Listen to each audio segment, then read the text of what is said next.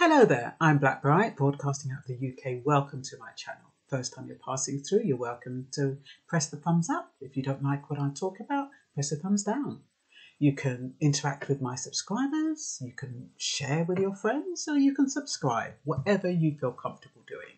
Now, what I wanted to do is a roundup. It's not really news, it's a roundup of opinions and thoughts and views. And my first topic is about how multifaceted the coronavirus is. I mean, really, can you imagine a virus having so much power? It's not only shut down all the airlines and all the airports and all the seaports around the world, it has managed also to slow down the economy. It's managed to isolate people and keep everybody in their homes. It's managed to create emergency laws that give license for the police to go in and do whatever they need to do. It's managed to almost create some kind of segregation by saying that the virus is only going to tackle is disproportionately affecting black people and minority ethnics, as though, oh my goodness, if you go near a black person or an ethnic minority, you might catch it. We don't want them starting off this segregation lark now, do we? Because that is what the virus seems to be able to do. It's got that power. It can, and it's fueled by the media. It's fueled by social influences. It's fueled by social media. So we have to be very careful what we take into our brains. Our brains are relaxed most of the time and very susceptible. We have to make sure that what we take into it is what we want to take in. And what else? What other powers does it have? Well, it has the powers to shut down all the businesses. It's had the power to justify vaccinations. It's had the power to furlough all these employees. I mean, what has this virus not had the power to do?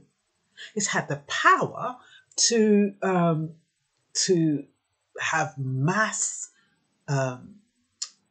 cremations. It's had the power to separate people from the dead, from their deceased, their family members. I mean, it's absolutely phenomenal. The power this one dege virus has. And in particular in America and in the UK. In the other, in other countries, it doesn't seem so bad, but there again, we don't live there, so we don't know. We don't know the impact, and unless you kind of are in all these other countries or you get privy to that information, you're kind of stuck with what you know. So this is just what we're seeing, or what I'm seeing from my little space that's happening, and the power that this coronavirus has. But like I said, the imagination is an amazing thing. You know, you can create any story you want. And a lot of times when we create in our imagination, it's based on assumptions, and that could be based on life experiences, it can be based on our fears, it could be based on anything. We have to make sure that when we are imagining, what's going on now, it's in line with what we want to see. It's in line with the outcome we want to see. We can't be imagining doom and gloom, because doom and gloom is what you'll get. So we have to kind of be a bit more positive. It is difficult when everything is fueled by paranoia and fear, so I understand that. But we have to try and get a grip about what is actually happening, what is real, what seems real, what seems fabricated, what seems unreasonable, what makes sense, what doesn't make sense. Don't kind of quash your instincts. Don't quash your common sense. Don't be a sponge and take everything in. You know, you have to do your own research. You have to do what makes sense to you. So all I'm saying is try to keep your head above water and try to keep calm, and don't get too bogged down by all of this. Now we know that Boris Johnson is now leaving St Thomas's Hospital and he's going home. So that's good news for his girlfriend and his baby that's on the way. And what else did I want to say? Oh, Rihanna Croxford. She's a community affairs correspondent. BBC claims she's the community affairs correspondent for BBC. And she claims that there is an emerging evidence to suggest coronavirus is having a disproportionate impact on people who are Black, Asian and minority ethnic, i.e. the banes of society. Isn't that coincidental? Don't you think it's coincidental that the banes of society, they've been talking about, oh, we want the immigrants out. We don't want any bloody immigrants in this country. Get rid of them. They can all go back where they come from. Do you think it's amazing that the coronavirus just happens to be disproportionately affecting these banes of society?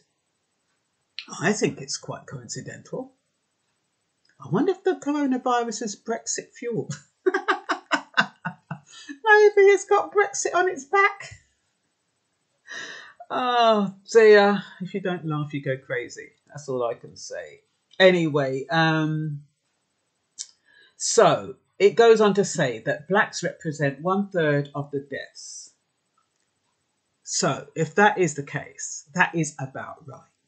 2/3 white, one third Black and ethnic minorities. I think that proportion is about right. The only reason why it sounds out of sync is because they are calculating per population, and that's just to inflate it to make it look worse than what it is. You can do anything with statistics, and that's what people do. They use statistics in whichever way it can to create the most, hype, because that's what the media is about. They want hype.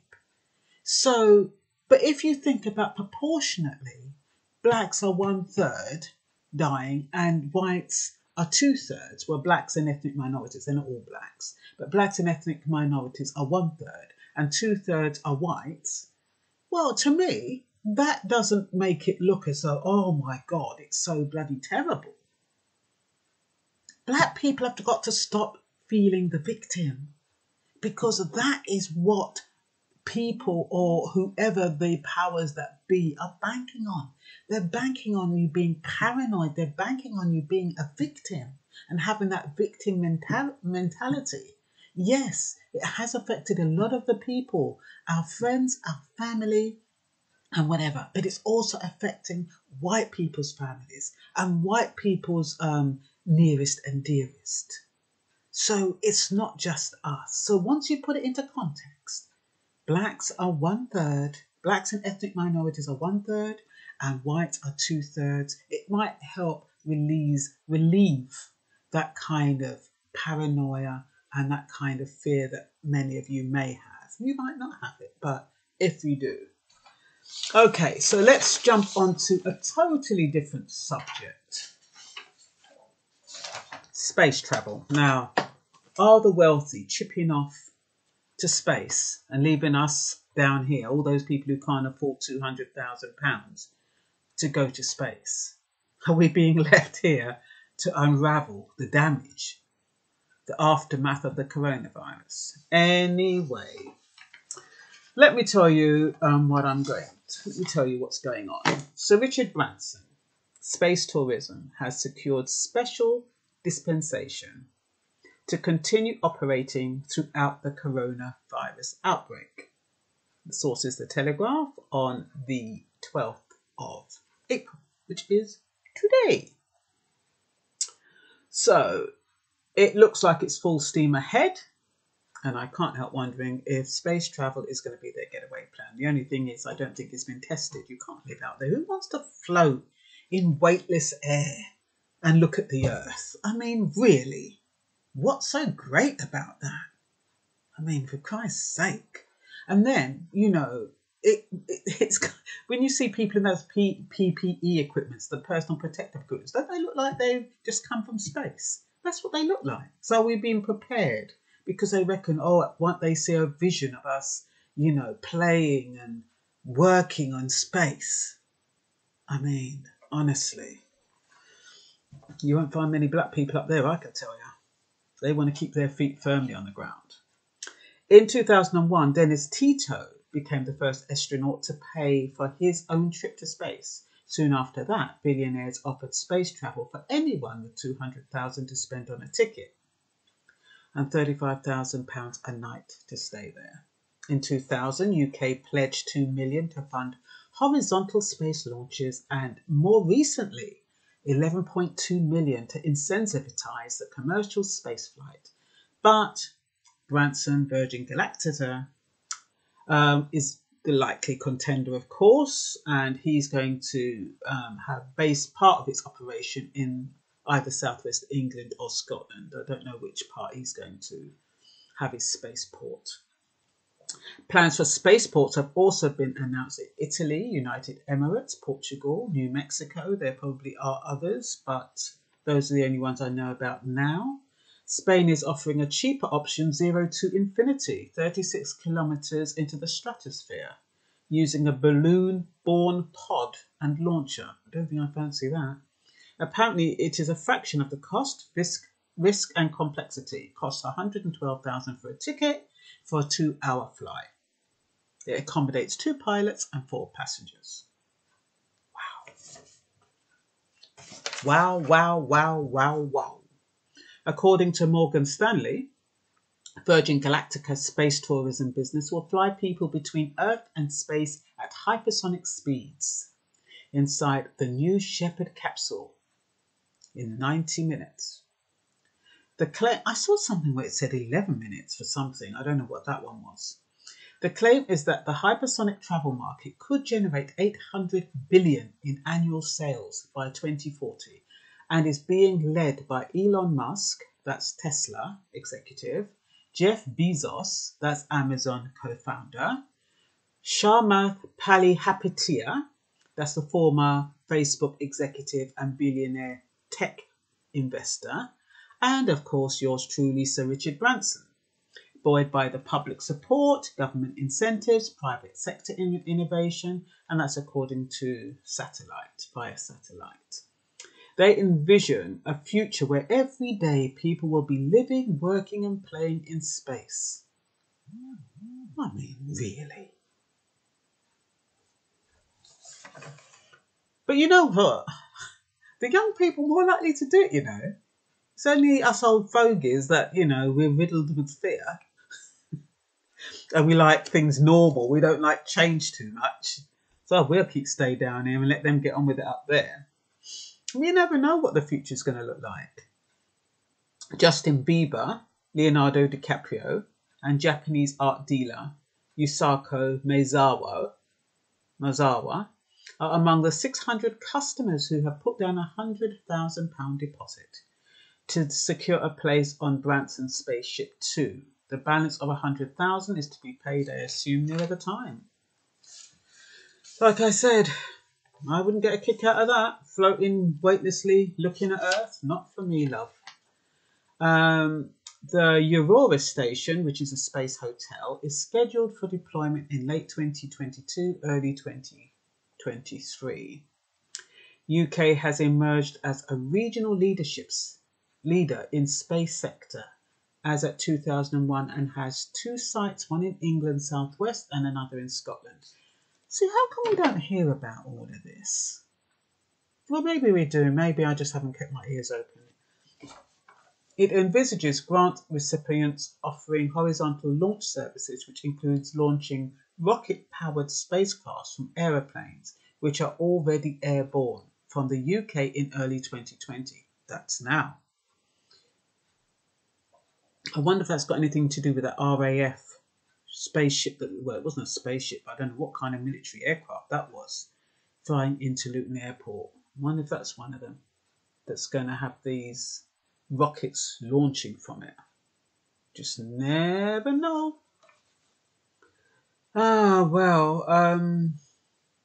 Here we are, early 2020s, COVID-19 here. So will we be left stranded while the mega rich escape to space? That's me and my mind going over time. The thing is that the government expects landlords to offer free housing, business to furlough employees, And, you know, a lot of people to struggle through taking sickness benefit and claiming universal credit. But would you believe that the billionaire Richard Branson is telling his staff to take 8 weeks unpaid leave? Billionaire cannot find 42 million to pay his staff over the 8 weeks, or probably doesn't want to. I mean, I guess that's how the rich get rich. They have to have an investment for any money they're putting in. They don't pay out unless they're going to get something back. And this is a prime example. He's not going to be paying unproductive staff £500 a week to stay at home. So I don't know what that lot. I think he's got 8,500 staff.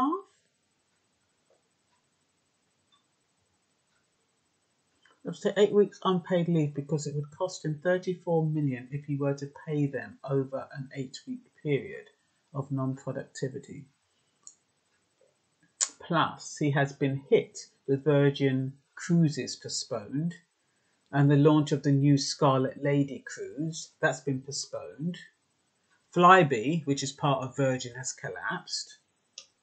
So I guess, given all that, he's like, I'm not about to fork out 34 million. I think I said 42 million. That was a mistake. I'm not about to fork out 34 million to pay staff to sit at home. So you know that they are peed off. They're like saying, you know, he's the richest man in the world and he can't pay for our salaries. But the irony is that the little businesses are expected to.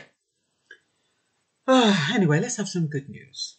Good news is that Prime Minister Holness said the government are considering reopening ports for controlled re-entry of Jamaicans who have been stranded overseas since the ports were closed to stem the spread of COVID-19 just over 2 weeks ago. So hopefully those students in Barbados can get back home.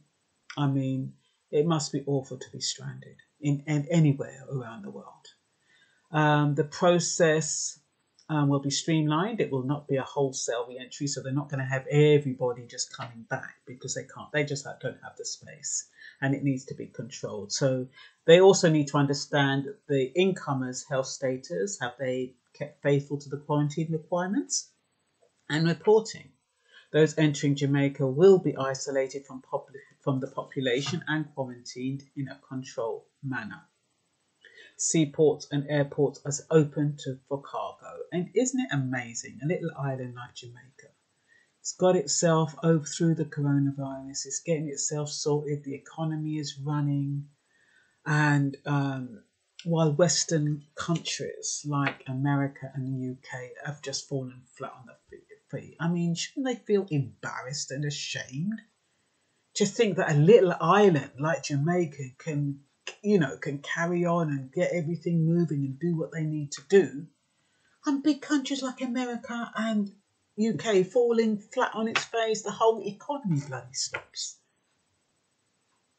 Absolutely fascinating. I don't think. Anyway, that's all I've got to say for this roundup. I hope you have a wonderful day. Today's Easter Sunday. It doesn't feel like Easter Sunday, but it is Easter Sunday. Tomorrow is Easter Monday. Remember, save the NHS, save your souls and yourself by staying inside. And yeah, just keep happy, or try to keep happy, keep motivated. And that's all for now. Bye-bye.